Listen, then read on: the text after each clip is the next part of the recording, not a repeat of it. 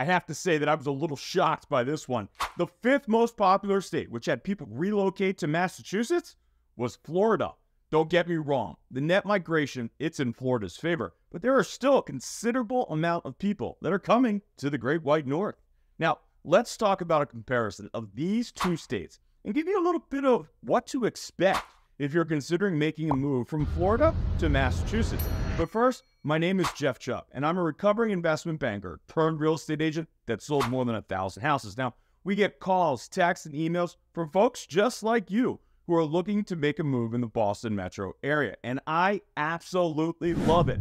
So whether you're looking to make a move in the next 9 or 90 days, it doesn't matter. Give us a call, shoot us an email, or stop by YouTubeRealEstateAgent.com and just fill in your information, then we'll reach out to you. Okay, let's talk about the cost as the first category.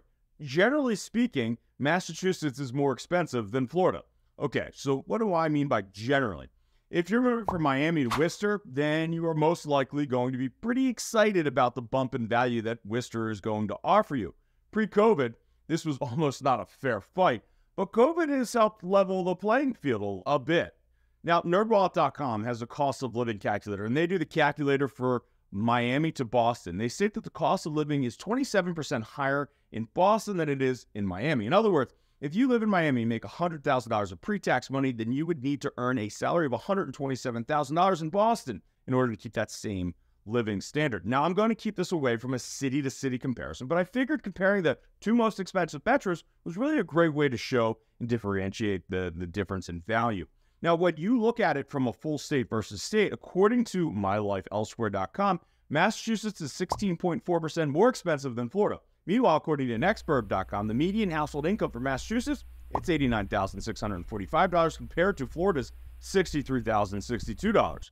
Now, let's talk about the housing market as it's a major part of that cost. Again, using data from Nextburb.com, the median price for a single-family home is $561,403. This is compared to Florida's median price of $391,497. Interesting enough, the median rent in Florida is $1,175, which is compared to the median rent in Massachusetts of $1,282. And then there's the difference in property taxes. The median property tax in Florida is $2,338, which is compared to the median in Massachusetts of $5,361. Now, the higher property tax amounts actually make sense since property tax is a percentage based off the value of the property, which, as we know, property values are higher in Massachusetts. 55% of the housing stock in Florida consists of single-family homes. This is compared to the 52% in Massachusetts. Meanwhile, 67% are homeowners in Florida compared to 63% in Massachusetts. Other than largest city versus largest city, it'd be real hard to compare a town in Florida to a town in Massachusetts because my general knowledge of towns in Florida, well, is well lacking, to say the least. If you're looking for some suggestions or areas or maybe towns that could fit your needs, then you should give me a call. Let's talk about what's important to you and your price range, and then I could probably point you in a couple right directions. When you're talking about housing and comparing Florida and Massachusetts, then it's generally safe to say that Massachusetts, it's going to be more expensive. But Florida is a big state. What makes Florida so awesome is the big state has a lot of coastline, a lot more coastline than Massachusetts. There's some very expensive areas and houses along that coastline. I know this because I browse and dream about a second home down there quite often. Now, let's talk weather. I know why I want a second home in Florida. It's because of the weather. I also know why I want it to be a second home and not a primary home. It's because of the weather. Comparing Massachusetts and Florida is, well, like comparing the two extremes. When people think of Massachusetts, everyone always brings up cold and harsh winters. Now, granted, I live off the coast, but I really don't think they are that bad. The northern part of Boston definitely gets more of a snow beating than the southern part of the state, but I really don't think it's all that bad. Like I said, I mean, I can only think of 1 year where we got 10 plus feet in snow, and that was a tough year. But if you grew up in Florida and have never really been exposed to New England winters, then you most likely will believe it's miserable. But while our furnaces are cranking to keep us warm and we have the occasional snowstorm to worry about, this is when I get the calls from my father-in-law where it seems that he must always provide the weather report of the 70 degrees in perfect weather. Now, don't get me wrong. Opinions are like belly buttons, and well, everyone's got one. But the winters in Florida, they're near perfect. Then there's the spring and fall, which let's just call those seasons a wash. And then summer comes along, Like the winter perfection for Florida, well, to the summer perfection for Massachusetts. It's not too hot. It's not too humid. It's darn near perfect. This is why so many people come back to New England in the summer. Now, if you like all the seasons, then there's a good chance you're going to like Massachusetts. If snow and some cold weather seems like a cruel and unusual punishment to you, then Florida's weather is probably more your speed. Personally, I love the seasons. I also love the idea of being on a boat 12 months a year. Based on my internal struggles that I have, I really got to call this one a split decision. Now let's talk about taxes. Being a Massachusetts resident, this one stings as I was pulling all this together, quite frankly. Massachusetts has the nickname of Taxachusetts. I do think that is a rather unfair nickname. If anything, it should really be called Fiachusetts. There are small incremental fees all over the place, which, let's be honest, are just taxes. So it's a death by a million cuts, quite frankly, in Massachusetts. But Massachusetts isn't afraid to also throw a bunch of taxes on top of those fees either. So let's start with the income tax. Massachusetts is 5%. Now, Massachusetts also has a recently voted in millionaires tax. It increases the rate to 9% for anything over that $1 million earnings. Florida's income tax is a lot less complicated. It's 0. Lucky sons of guns.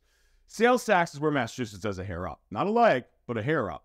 Florida has a 6% sales tax rate and then a max local sales tax rate of 2%. This is compared to Massachusetts, whose sales tax rate is 6.25%. Florida's average combined state and local sales tax rate is 7.02%. Like I said, Massachusetts has a hair up on this one. Now, I found an interesting CNN Money article that lists tax dollars state by state. It lists Florida as the 44th state for total taxes per $1,000. This is compared to Massachusetts, which they had ranked as number 40. So how can a state with no income tax be close to a state with an income tax? When you look at Florida, they are ranked 10th as the worst sales and excise tax per $1,000 at $47.95, and this is compared to Massachusetts, which is $21.52 per $1,000. Either way, Massachusetts is not the Taxachusetts state that it's made out to be. It's not great, but it could definitely be worse. And when you factor in all taxes, Massachusetts and Florida are relatively comparable, according to the CNN Money article.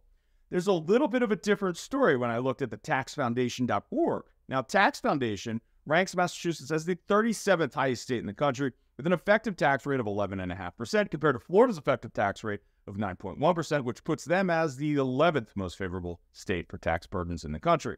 So, a little mixed reviews there. Education is generally one of the most important factors when people are considering a move. School state rankings were a little all over the place. And I think it's important to say that it's the municipality that you're in that makes the biggest difference in regards to the quality of the school. So that is where you need to first focus. I have to say, I was very surprised when digging into this data. In the Wild Hub survey, they ranked Massachusetts as number 1, while Florida came in at number 9. Now, U.S. News and Report had Massachusetts as number 2, and Florida comes in at 14 when you look at their pre-K through 12th grade rankings. Florida wasn't the slouch then. I thought they were, quite frankly. Again, this really comes down to the area that you end up calling home, whether you're in Florida or Massachusetts. No matter the state, there are some school districts that perform better than others. So let's talk about job opportunities in both states. Now, as economies go, Florida is the number 4 economy in the entire country, cranking out $1.1 trillion in economic output. This compared to Massachusetts at $544 billion. Currently, our unemployment rate, Massachusetts and Florida are both 2.6%. Both states have strong economies, with both states actually benefiting from COVID for different reasons. Massachusetts has a very strong biotech concentration, while Florida has enjoyed people and companies moving with their feet. The 3 largest industries by revenue in Massachusetts are the drug, cosmetic, and toiletry industries, life insurance, and then annuities, as well as college and universities. Interesting enough, hospitals was number 4 and biotech was number 7. Meanwhile, in Florida, number 1 is the aerospace and aviation industry. Number 2, it's life sciences, with number 3 being manufacturing. Now, a big fiber of the Massachusetts economy is higher education. Yes, it is what is tied to a lot of our economic output, but it's also why a lot of companies actually set up shop here. With so many colleges, each year there's a large pool of students to recruit from. And these schools include MIT, which is ranked as the 2nd best school in the country, Harvard, with a ranking at number 3, Tufts, which is ranked at 32, Boston College at 36, Boston University at 41, and Northeastern and Brandeis at 44. But Florida also has University of Florida, which is ranked nationally as the 29th best national university. And then Florida State University and University of Miami which are both tied at 55, according to U.S. News and Report. The list of the amount of colleges in Massachusetts is so long that, quite frankly, it's exhausting when looking at it.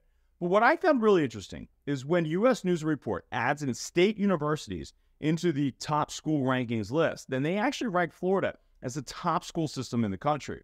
Now, I feel like we stepped back talking about education again, so let's round it all out and finish it up by talking about what each state has to offer, from outdoor activities to general entertainment. So let's start with why I love Florida. I always joke about my pool and how it costs a fortune to heat while pointing to the Atlantic Ocean. But in Florida, their pool's heated at no charge. When it comes to water and coastline, well, Florida, it's pretty hard to beat.